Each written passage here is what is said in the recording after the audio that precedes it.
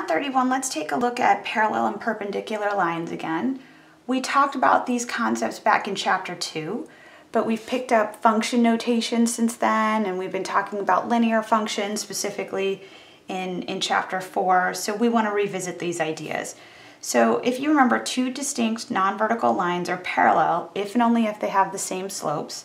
So graphically, parallel lines don't touch, right? Because if you have the same slope, your rise over run is the same, and you stay increasing or potentially decreasing at the same rate. So you'll never intersect. On the flip of that, perpendicular lines, they meet at right angles. So these two lines are perpendicular because this angle here, this intersection angle, is 90 degrees. So two lines, neither of which are vertical, are perpendicular if and only if their slopes have a product of -1. Thus, the slopes of perpendicular lines, neither of which are vertical, are negative reciprocals. So you can think about the slopes of vertical lines in terms of their product. If you multiplied their slopes, the product of their slopes would be -1. Or I think the more common phrase that's used is their slopes are negative reciprocals of one another. So parallel lines, same slopes; perpendicular lines, negative reciprocals of each other. So with that, I'm going to scooch the page up and we're going to practice finding the equation of a line parallel or perpendicular to a given line. So let's take a look at what we're given and what we're being asked to find. So given the function h of x, which is equal to 2x minus 4, write an equation for the line passing through 1, -5 that is parallel to h of x, and then we'll try one that is perpendicular to h of x. So I'm going to put a little separation squiggles here because I'm going to do this problem twice, one for parallel lines, one for perpendicular. Okay, so here's the point that I want to pass through. And 1, -5 is not on my original graph.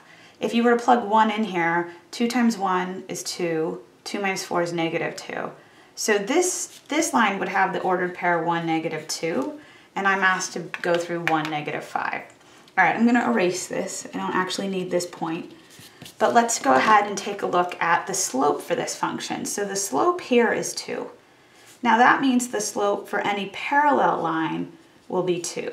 And maybe you've seen this symbol before, this subscript with the two lines that don't touch. That's the symbol for parallel. It also implies to me the slope of any line perpendicular, and that's the subscript for perpendicular lines. It would be the negative reciprocal of 2. Well, this is the fraction 2 over 1, so its reciprocal would be 1 over 2. So all parallel lines will have the same slopes. All perpendicular lines will have slopes that are negative reciprocals to my original slope. Now I'm going to pass through the point 1, -5 on each of these.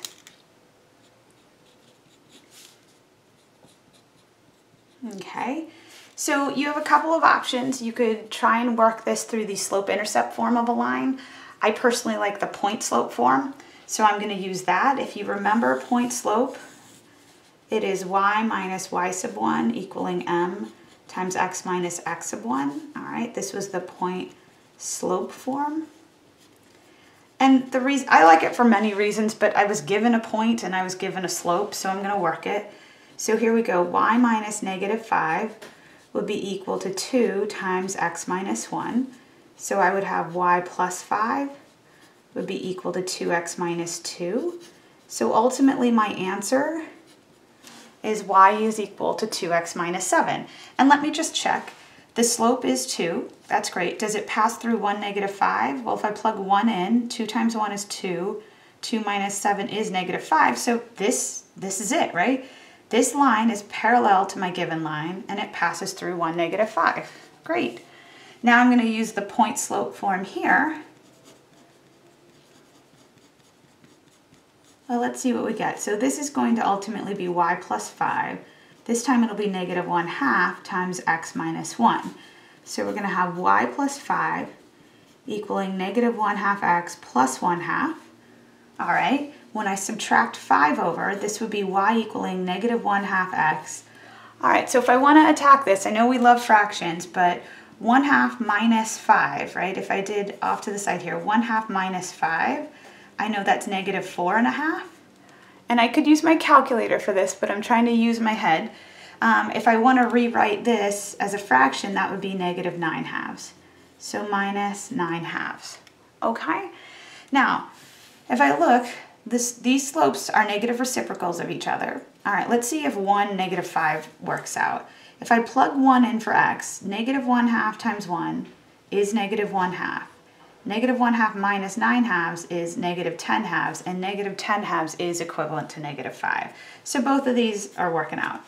All right, so with that, we're going to try one more example, and we're going to finish up this section. I'll see you in a few. Bye.